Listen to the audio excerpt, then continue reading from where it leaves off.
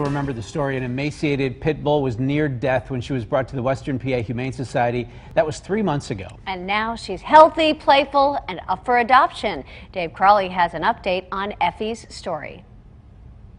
Effie weighed just 14 pounds when she arrived at the Western Pennsylvania Humane Society on the 21st. What a difference! Hello.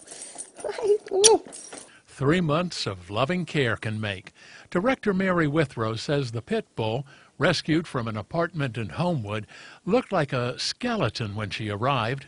You could see every bone in her body, and there was very little fur on her. The Humane Society acted quickly to save the dog's life. At a weighing March 7th, she was up to 20 pounds, and now she's an energetic 37 pounds. The changes are not just physical. And you know there was a history of deprivation due to the way that she looked.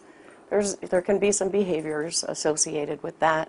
There can be some lack of trust of people who cared for her, so maybe a little wary of people in general.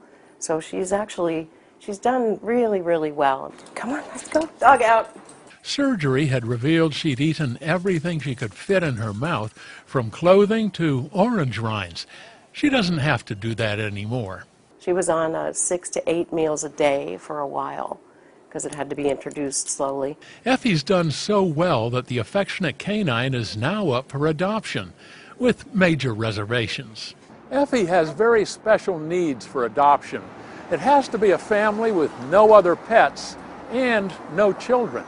In other words, Effie needs to be top dog. So she would need to be the queen of the castle. If you have the right castle, she may be the dog for you. Just hoping for a home, I'm Dave Crawley. Oh, she'll